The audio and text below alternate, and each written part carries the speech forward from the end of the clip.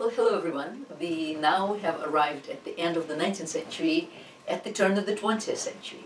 And that was a period of tremendous creativity in Russia, as everywhere else. And a period of finding new ideas, new intriguing ways for art to explore. Also what happened in Russia in particular, as we have seen through the course, well, originally Russian art was entirely dedicated to religious purposes. And then into the 19th century, the early 19th century, it was dedicated to social purposes. Whereas with all the reforms that happened in Russia at the towards the end of the 19th century, almost the artist almost felt that, well, the government is now taking care of the social problems and perhaps we can indulge a little, we can relax, we can look elsewhere. And this was simultaneous with the aesthetic movement in England, with Belle Époque in France, everything about beauty. And that's what Russian art saw now as well. They saw beauty.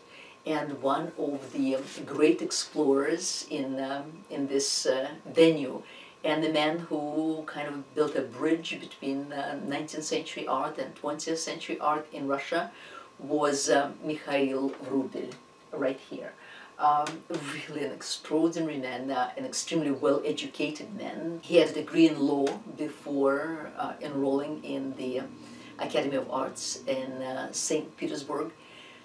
And he developed really an extraordinary way of painting. He constructed his forms by means of sort of intersecting planes, creating these very fragile, almost crystalline forms, and just couldn't imagine building form in any other way. He also looked at himself somewhat as he thought the Renaissance artists conceived of themselves: free men, full of ideas, full of brilliant education, full of freedom to do as they liked, as they explored new venues. He also was an eccentric who felt that, well, as a great artist, and he had no doubt that he was a great artist, that he had freedom of behavior that did not necessarily have to fit into common rules. His education at St. Petersburg Academy was not finished, actually, because a professor arrived from Kiev looking for a student, for a gifted artist, who would come with him back to Kiev in order to restore ancient icons, particularly in the church of Saint Cyril. And he chose Vrubil, and so Vrubil went with him to Kiev. Now, Vrubil was not really trained in Byzantine painting at this point, and as we remember, all that painting in early Kiev in the 11th century was done by Byzantine artists. So Vrubil, in fact, will go to Venice, where Byzantine art was still very much in evidence, to study the techniques and to study the aura of it, the feeling of it. So he spent some time there, then he returned to Kiev. And if you remember from our early lectures, here is the Hagia Sophia of Kiev, where Vrubil also worked. He didn't just work on Saint Kirill or Saint Cyril, but also Saint Vladimir and also the Hagia Sophia. And here, originally, the Pantocrator was surrounded by 4 mosaic angels, but 3 of them were destroyed, and Vrubil, he did not restore the mosaics, but he painted the 3 of them in oil. So the only one, the original one, is this one in blue. He really preferred, and did, in fact, apply his skill only to the subjects that appealed to him aesthetically. And in his art, the fantastic and the real will always act shoulder to shoulder. It's impossible to imagine Vrubil's art without it, which is why Art Nouveau ultimately will appeal to him so much, because Art Nouveau in itself is the combination of real and fantastic, of sort of symbolic and naturalistic forms. It's really critical to understanding Vrubil, this whole naturalism and symbolism as acting shoulder to shoulder. Ultimately, he will leave Kiev because he just wished to go into different directions, into aesthetic directions that were close to him, and the regimentality of Byzantine art ultimately did not attract him. But that was the beginning of his career, and his future career will always be colored by that experience. Tragically, in the beginning of the 20th century, he was diagnosed with mental illness, and he did exhibit manic behavior. He just would imagine himself as one of historical figures and would be convinced that that was he. So the last decade of his life was spent pretty much in an institution. Not dissimilar to Van Gogh, and his genius was also not dissimilar from Van Gogh, even though the artistic production, of course, was very different. Well, here are some of his sketches for various religious subjects, and in this case, this is his resurrection triptych, and already here one can see this. His fragile crystalline forms. These are done either in tempera or watercolors, and there are different variants of this. And the outer worldliness of these images, a very different outer worldliness from the Byzantine imagery, which was actually very, very concrete. This one is not. This is ephemeral. And here is one of his lamentations, whereby, well, when one thinks about lamentation, one often thinks of Michelangelo's Pietà, that was done at the end of the 15th century and lives in the Vatican. Well, this is a very different image. Again, Michelangelo's Pietà obeys the rules of the Renaissance. It also is a Neoplatonic image that has to do with perfect forms, and even the mother not so much grieving for her son as exhibiting the son's sacrifice to humanity. Here is the mother that is grieving. If we didn't have halos around their heads, we would not know that this is a Christian image. This is a very, very touching human image of a grieving mother. And these are various other sketches of the same. Here's another lamentation here, when even the color itself has a mystical quality to it. And angel with the censer and candle sort of appears as the angel of the Annunciation. Well, this is then the beginning of Christ's life, because it is with the archangel's words that touched Mary's ear that incarnation happened. He married a very famous singer, and her name is Nadezhda Zabela. The story goes that Wrubel, who loved opera, came to see one of the operas in which Zabela was singing, and was so struck with her beauty and was so struck with her voice that he ran to her dressing room after the performance and just started kissing her hands. And she was completely struck by it. She had no idea who that was. But then ultimately he introduced himself as so-and-so, and then by that time she had heard the name. He proposed within a week or so after their first meeting, and surprisingly she said yes. And then he would paint her in very many ways as an actress, as personification of so many figures in the opera. And this is where Zabela sang the Swan Princess. One of his constant themes was the theme of a demon, but along with this theme he also embraced the figure of God, Pan, right here. And he was the god of Arcadia, and the actual Arcadia in Greece is very mountainous, is very wild, nothing of the pastoral ideal that later artists made it out to be. And Pan was the god of Arcadia. He was the god of shepherds, he was the god of the wild flocks, mountainous areas, rustic music, various impromptus, father of Silenos, very much connected to the Maenads, very much connected to the nymphs. And he has the legs and horns of a goat in the same manner as faun or satyr. He also is recognized as the god of fields and groves, and the god of agriculture, and the god of procreation. So there are always sexual overtones as well. And as a result, he was always worshipped in caves and in forests. There are very few temples to god Pan. According to Plutarch, who lived in the 1st century AD, Pan is actually the only god who in fact dies, and that idea became extremely popular later on.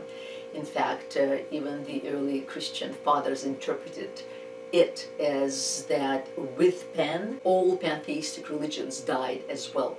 And that was a play on words, essentially, because in Greek Pan also means all, everything. And so with this story, it seems to the early Christian fathers that, well, with the pantheistic religions dying, the vacuum that was created by the ancient world, as the ancient world disappeared, the vacuum was filled in with Christianity. But there are all sorts of stories that are connected to Pan. Arcadia was inhabited by a whole different tribe of people, and which were different from the classical Greeks. And they were hunters. They were wild hunters, and Pan was their god. But when hunting was unsuccessful, they would scourge the images of Pan. And the way Vrubil is portraying him, it's really kind of fascinating, because he's very old. That's how he portrays him. Even though the eyes are spectacular, they're these incredibly bright young eyes that will live forever, even if the body will fall off. Again, sort of Platonic idea of beauty still living on, and of human spirit and human will still living on. And Pan perhaps was one of the most human of gods, even though the majority of Greek gods were quite human, but Pan perhaps was one of the most human of them.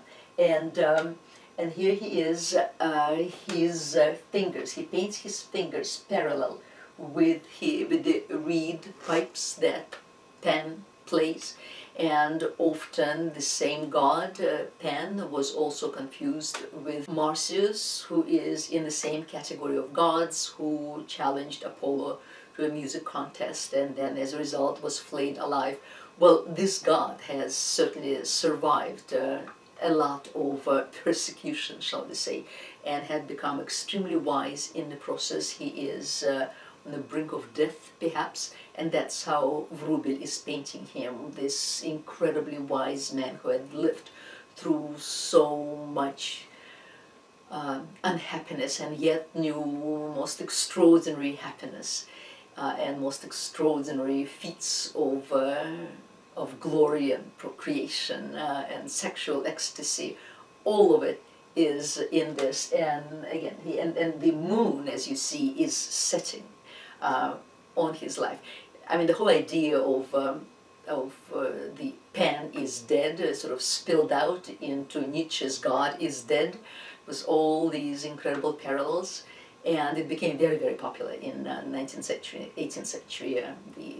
Many writers wrote on that subject, and here, in fact, the Vrubil's technique of painting in these crystalline planes corresponds with the content of his painting. He painted many images of demons, and here's one of them, and this one is called the seated demon, and well, became a common theme in his works.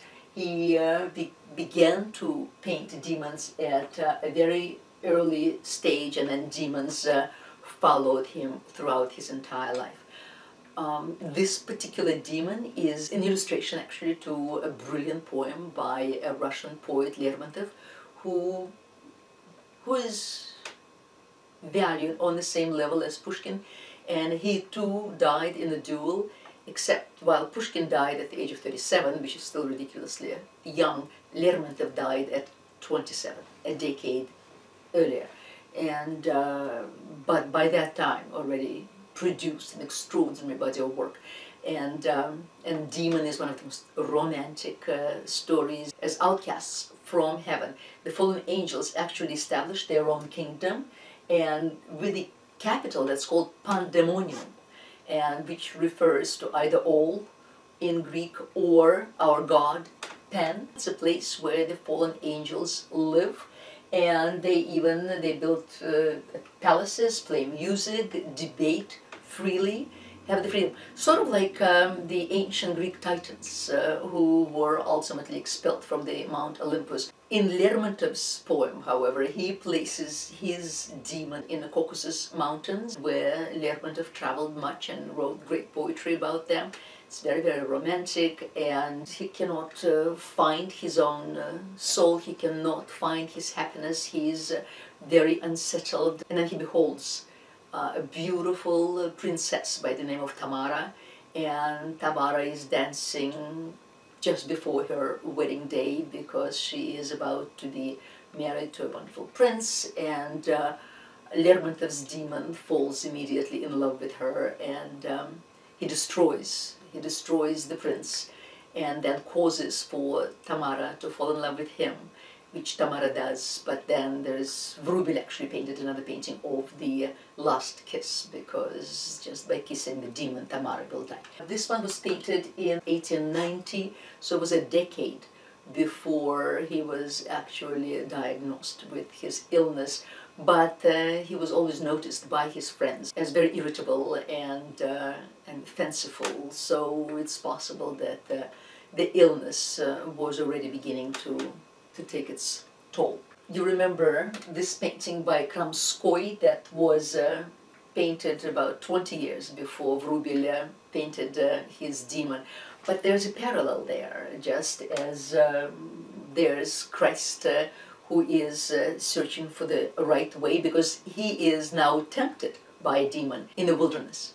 And as Christ will find the right way, presumably, then it's almost as if it's Vrubil's answer to Kramskoy's painting of Christ, because his demon will find an answer that suits him.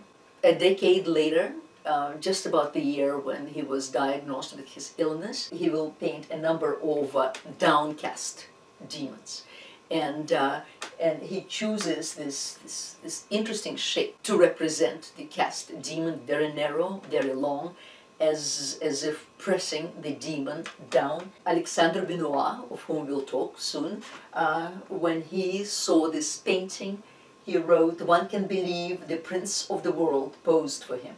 There's something deeply true in these terrible and wonderful paintings, agitating to tears. His demon was faithful to his nature. He who came to love Vrubil still deceived him.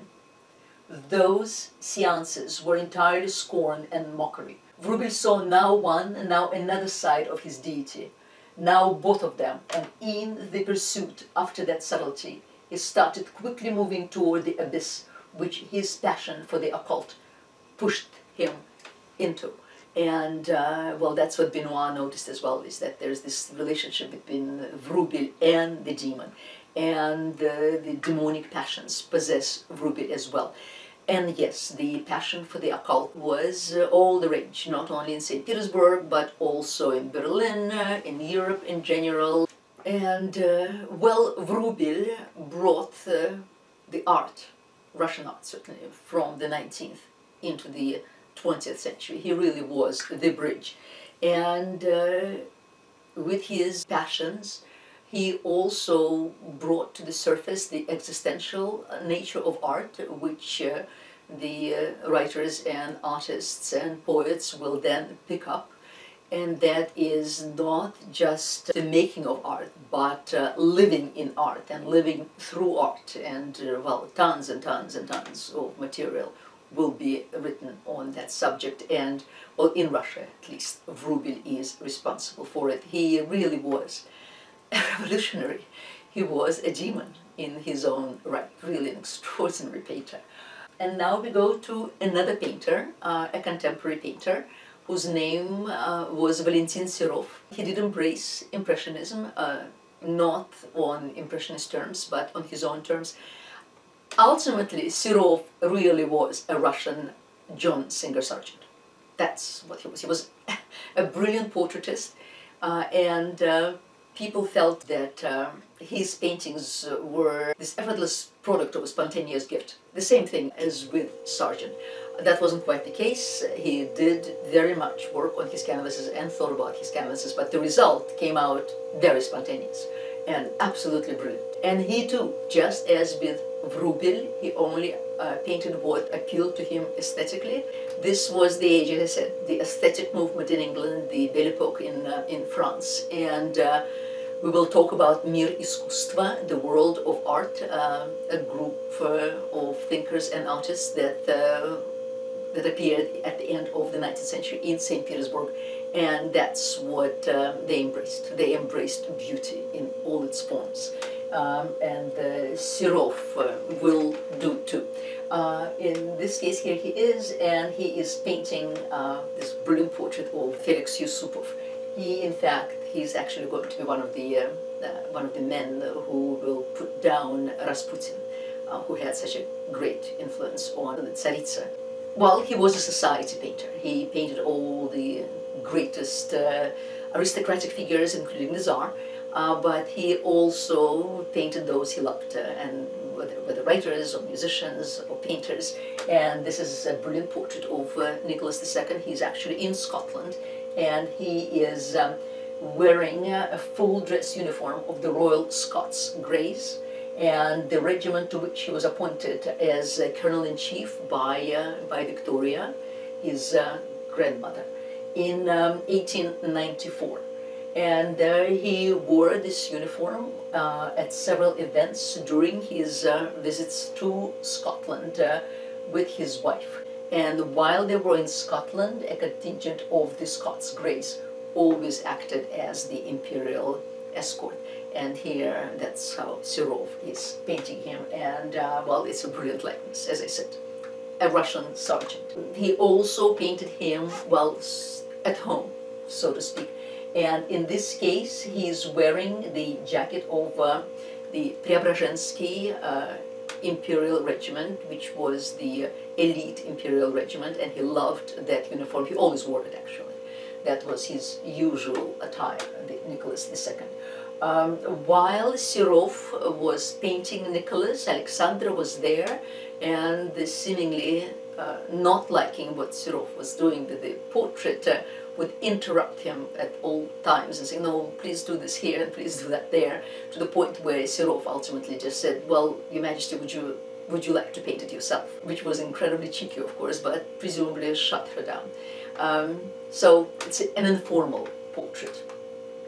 This is still another of Serov's portraits, and that is of the Princess Olga Orlova that he did in 1911. And as I said, if I didn't know who that was, I would just immediately thank Sargent. As I said here, Valentin Serov equals John Singer Sargent. Well, she's a princess, and doesn't she look it? He also did some of the historical paintings, because historical paintings were still very much in fashion. And here's a delightful one. He portrays Empress Elizabeth Petrovna, who was a daughter of Peter the Great, with her nephew, Peter II. But she will cause that nephew to be put to death so that she could become empress. She very characteristically wears men's clothes, and that's what she liked to do. She just loved going hunting and wearing men's clothes, and that's what Serov is painting. He certainly uses impressionistic techniques in this, but also that same spontaneity and swiftness that is characteristic of his portraits as well. And here they are, here she is, and as they gallop through the countryside, it doesn't matter who's in their way, and if they wound someone or kill someone, so be it. I mean, this is Russia and life is cheap. They're having a great time. As all Russians, he was fascinated with the idea of Peter the Great, and we saw this painting when we discussed Peter the Great, and this is done by Serov. And, well, Pushkin, who died in 1837, he wrote a poem called The Bronze Rider, and that is about the equestrian statue of Peter the Great in St. Petersburg, which is a symbol of St. Petersburg, one of. And in the beginning of that poem, Peter is standing on the bank of the Neva River and contemplating the building of the new city, which would be the window into the west, the window into the Baltic Sea, and then into the west in general. And as he strides also around, and nothing is there, and he dreams of the future sails that would make their way from his dream city to the west. And Serov, in a way, paints that here as well. So that's the one that we looked at. He went to Paris several times, and on one of his trips to Paris, he was commissioned to paint a portrait of Ida Rubinstein. Well, she was an extraordinary woman. She was Russian Jewish, born in Kharkov, even though she always hid that fact, because one had to be born either in Moscow or, better yet, in St. Petersburg. But she was born in Kharkov in an extremely wealthy family.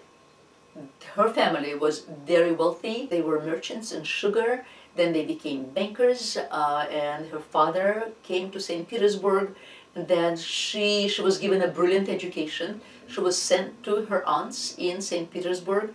She was taught all European languages, history, the arts. She was not classically beautiful, as was considered beautiful in Russia. She was not a natural dancer either, but she was determined that she was going to be beautiful and she was going to be a dancer.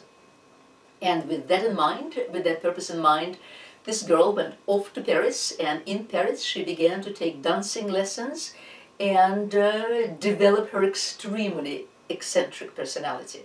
Eccentric in her dress, eccentric in her behavior, eccentric in absolutely everything she did. Paris was at her feet.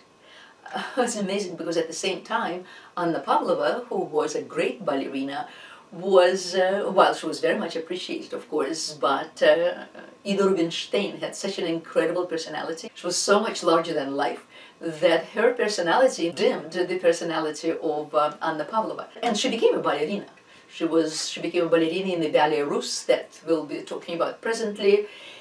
And the best designers designed costumes for her. And now Serov was commissioned to do her portrait. Since everybody was at her feet, she really was a femme fatale of the hour. She was, men just couldn't help falling in love with her. And Serov is said to actually have purchased a hair shirt for himself so that the hair shirt would remind him, would calm down his male proclivities. And he paints this completely extraordinary painting that was actually laughed at by a number of artists. That's completely not Serov. That's not what Serov was known for. He was known for this, for a Princess Olga Orlova. That was Serov. This was not. But clearly the modern tendencies had an effect on him, and as you can imagine, the future art critics will explain this painting left, right and center. The fact is that he painted it in a very extremely short period of time, and perhaps the woman's sexuality and the shirt that he wore had something to do with it. He just wanted to be done with it as quickly as possible. The interesting part also about the painting is that she chose an interesting venue. She chose a public space. It was an abandoned monastery in Paris that the painters used very often. It was bare of all decoration, and her posing could be viewed by public in general. And it was, as you can imagine, when Serov was painting her, the Parisian, whoever knew about these sessions, came to watch. And didn't she love it? She was a poser from the word go. She was kind of a young Dali. Dali will probably match her pose for pose in the future. But right now, here's Ida. And he gives her this unnaturally pale palette. instead of his usual liveliness of color and decreased geometry of the shoulder blades, and her extravagance of manner is very much portrayed. She has this ephemeral beauty that he also wanted to bring forth. Oh, here, yes, and during his work he donned a specially purchased rough canvas blouse to pacify the flesh, as he said. Now, Repin, the picture that we looked at last time, called the subject of Serov's portrait a galvanized corpse, and Surikov called it a disgrace. Well, when I look at this painting, it's quite clear that Serov was looking at Anger's the Grande Odalisque, and she does live in the Louvre, and it has to do with Near Eastern subjects, and indeed the Ida Rubinstein was known for dancing Near Eastern roles and loved it very much. And at the time of Anger, the world was enamored with the Near East. And here is Serov painting his Ida, and the pose is just too similar for Serov not to have been influenced by Anger. The extreme fragility of Ida, of course, here is very much conveyed, and that will become the model, that will become popular in ballet. We'll be talking about the Ballets Russes presently, because until then ballerinas were full-bodied. It's really with the Ballets Russes that revolutionized the whole ballet technique. And then the graduates of the Ballets Russes, George Valentin and Alexander Danilova, will come to New York and establish the New York School of Dancers, and this all goes back to the Ballets Russes. And Ida Rubinstein was one of them. Serov also painted several versions, actually, of this abduction of Europa, and he's kind of applying his newfound technique of marrying modernity to antiquity, and he was very interested in Greece and in the antiquity. The whole Russian Mir Iskusstva, the world of art, will very much be interested in antiquity, and the same correspondence without reality and the fantastical, as we saw in Vrubil, will also be true about Serov to a certain extent. And so his Europa sort of could very easily be both an ancient Phoenician maiden as well as a modern model, and the two of them very much correspond.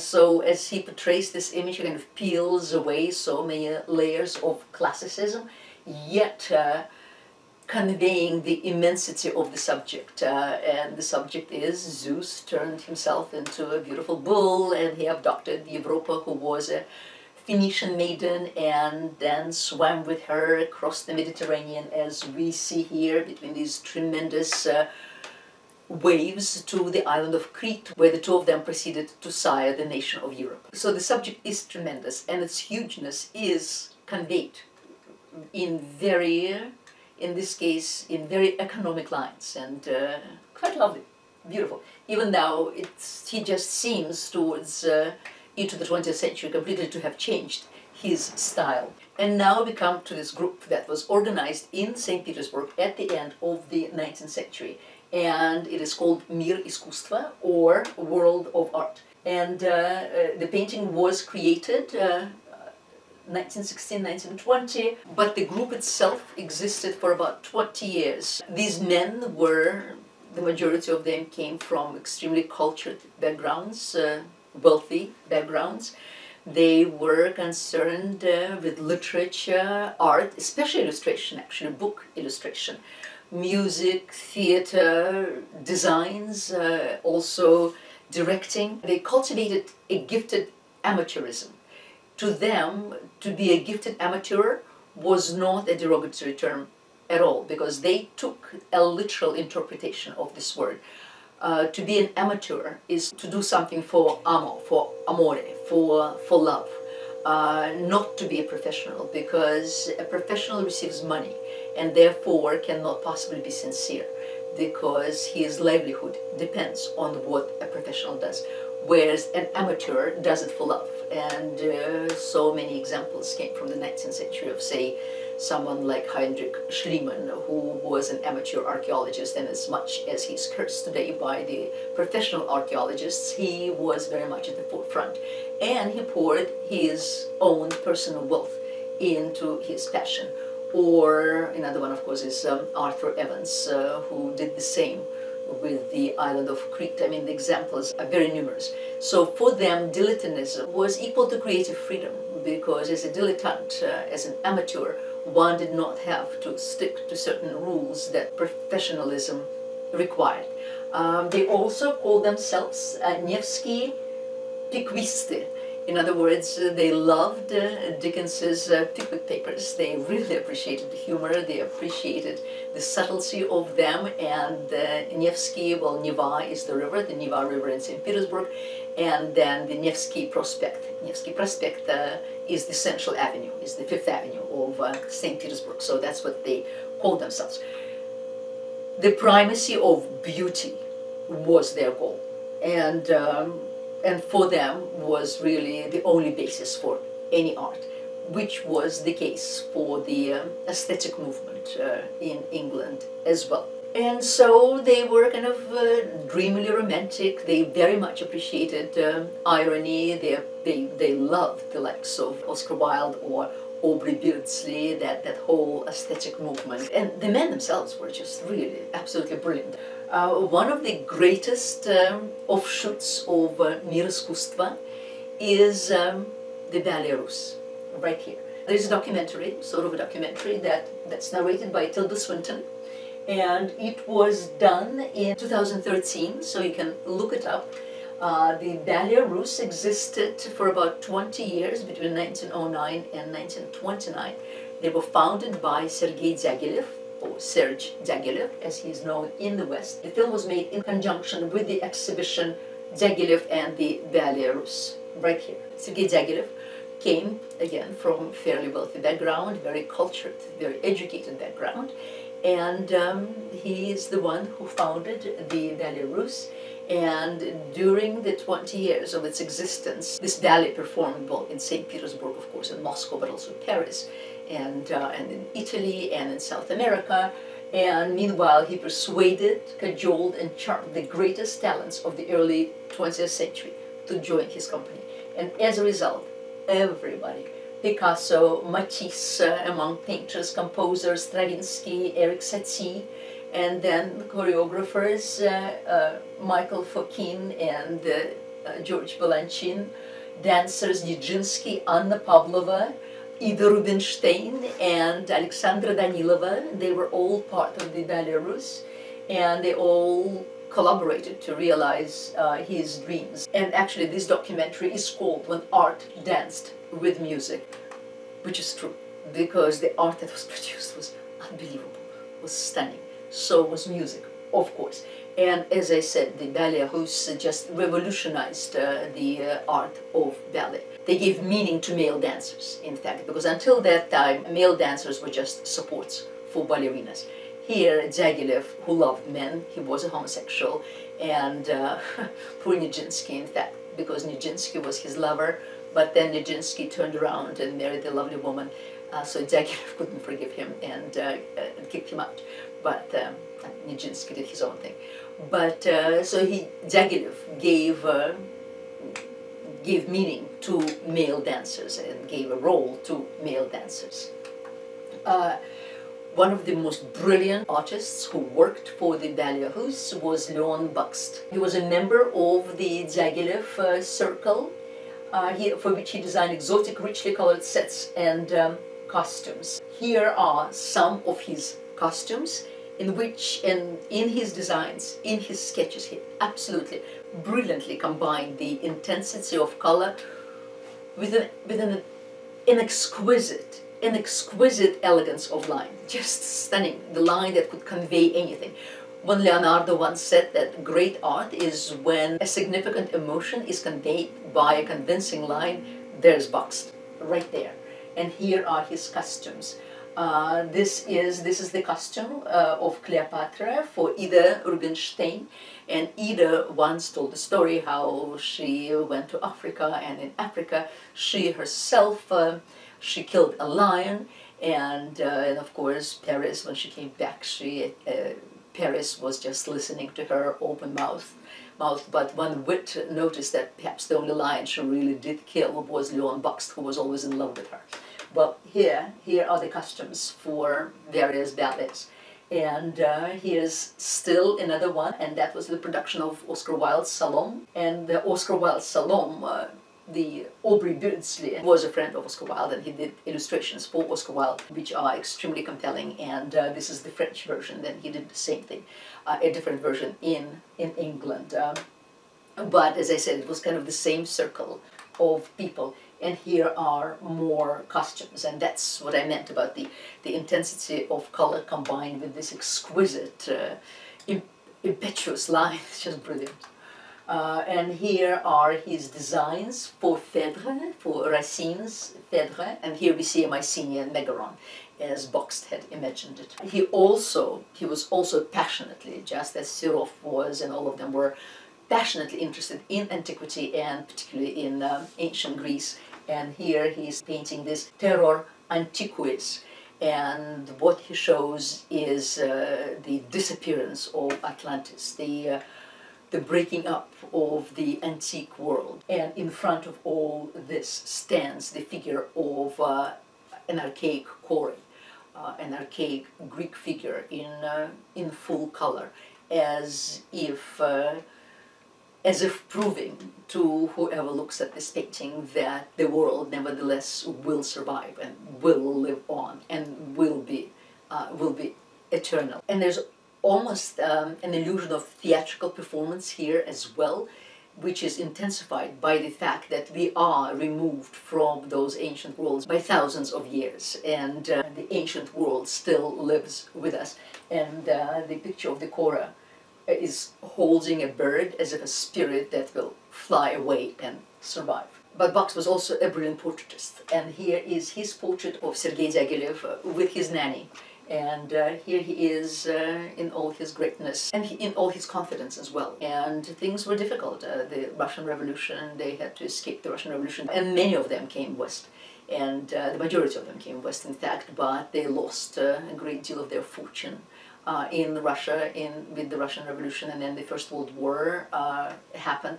All of this, of course, took its great toll on the company, and he was continuously struggling with maintaining the company, and yet was able to create an amazing phenomenon, which influenced the entire story of, certainly of ballet, but also of design in the 20th century. A painting that Bakst did, which was quite extraordinary, and that was in 1902, which created as much sensation in St. Petersburg and in Moscow as, say, Sargent's painting of Madame X, created at the end of the 19th century. For whatever reason, when he exhibited it in Russia, everybody was scandalized. This is not necessarily a portrait, even though the model was the wife of Alexander Benois, who was another brilliant man in their circle, and we'll talk about him presently. But Bakst did not aspire to exact portraiture. The subject is just conveying his love of Art Nouveau, and then also the idea of a femme fatale, the enigmatic, sort of very feline half smile, also feline grace, shapely figure. She's tightly corseted in black, and well, it was a scandalous success, as it says here, at the 5th World of Art exhibition in St. Petersburg in 1903. And this was one of Bakst's major triumphs as a virtuoso, stylist, and future legislator of Parisian fashions. Now, speaking of Benois, and she is the wife of Benois, her name is Anne Benois, and this is also a portrait by Bakst of Benois, another man who came from an extremely cultured and distinguished family. And he truly had just universal interests. He had his degree in law, and just as Vrubil had it, but he was more interested in humanities. And he was everything. He was a painter, he was an illustrator, he was a designer, he was a choreographer, he was a writer, he was a memoirist, he was a historian, he was a traveler, he was a universal mind. And these are his sets for Stravinsky Petrushka. And Benois too was fascinated with antiquity, but he was fascinated also with the Renaissance. He knew really all styles, and in his designs for these various ballets and for various performances, he always managed to adopt whatever he was illustrating or whatever performance he was designing for. He always managed to adapt it to a correct period and give those designs his own stamp. We saw one of his paintings in Peter the Great contemplating the building of St. Petersburg, and it's sort of, as we looked at Serov's painting, Peter the Great striding through, this is Benois version. He actually did a whole series of Peter the Great, and in this case he did illustrate Pushkin's The Bronze Rider. That opened in 1782. It was commissioned by Catherine the Great. That became the symbol of St. Petersburg, still is. And then Pushkin wrote his great poem, the Bronze Rider or the Bronze Horseman. And it is about a great flood that happened in St. Petersburg in 1824. Yes, well, Pushkin was still alive. And it was really awful. And it's about a young man. He is poor. He is sitting in his basement apartment, dreaming about a girl he loves and how he's going to do well in life and marry the girl. But then the flood comes and the flood destroys everything. And then he thinks about the girl and he runs towards the place where the girl lived. But then finds everything destroyed and ruined. And obviously the girl was. The girl died, and so he goes mad, and in his madness he curses the equestrian statue, and with his curse the statue comes alive and begins to pursue the man as he runs. And here it is. Here's Benois frontispiece for his poem, and the statue pursues the man as he runs away.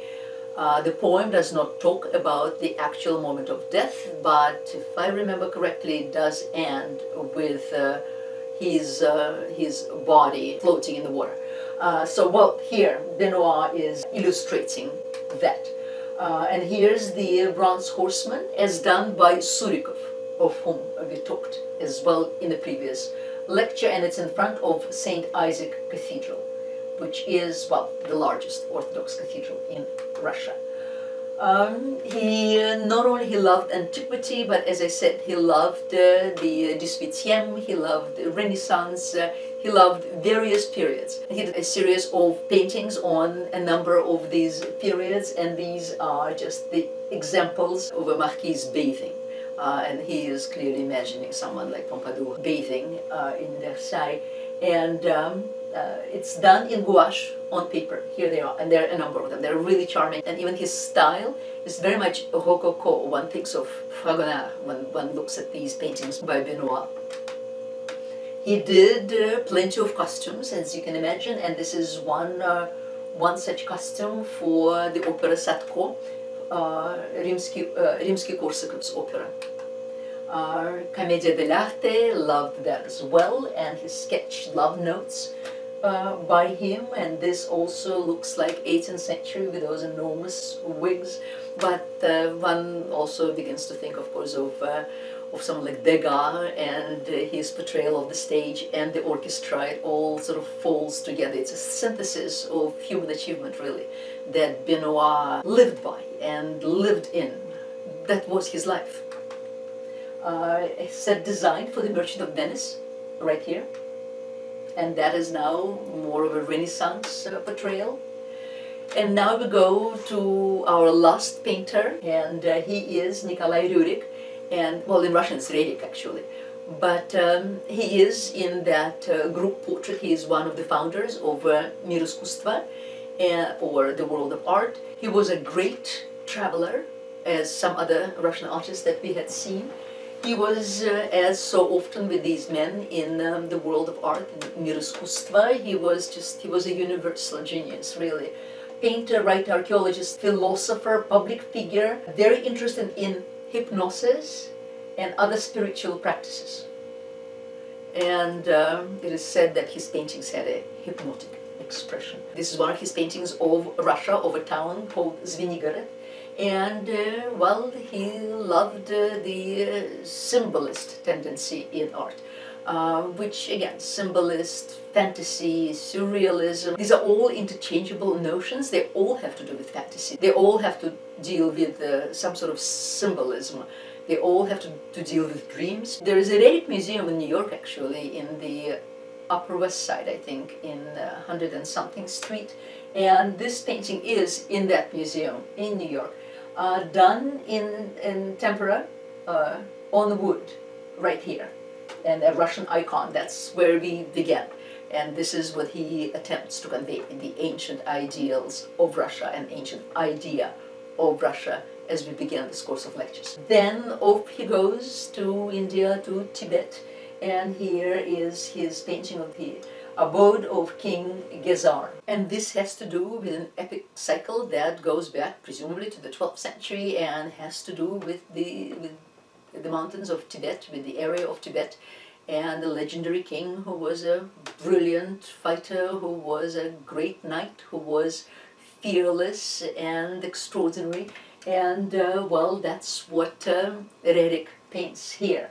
The colors are really extraordinary. Still another, that's of Tibet, the Himalayas, and a settlement in the mountains, and his whole idea of conveying the spirit was to try and reduce the extraordinary creation of nature to its essentials. One thinks of Cubism, but Mir Iskusstva looked very scantily on Russian avant-garde. They did not really accept the likes of Lisitsky, Malevich, even Kandinsky. That didn't interest them at all, and they did not think there was anything beautiful in it.